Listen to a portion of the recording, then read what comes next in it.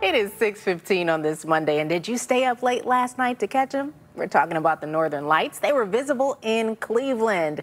Check out these photos from our photojournalist, Mike Vilhaber, who captured these around 11 o'clock last night. This was at the East 55th Street Pier.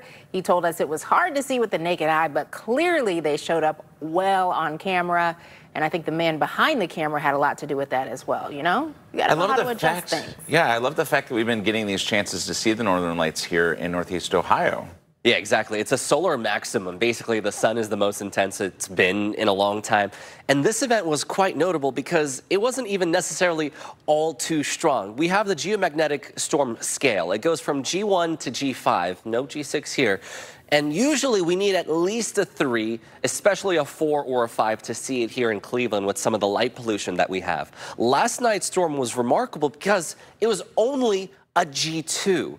It was the perfect mix, the right angle, the right speed, the right trajectory of that solar energy from the sun directed straight at the northern hemisphere to be able to see it. And the reason why it was better seen on the camera is because using the night mode, you have a longer exposure. You're able to capture more light than what the human eye can see.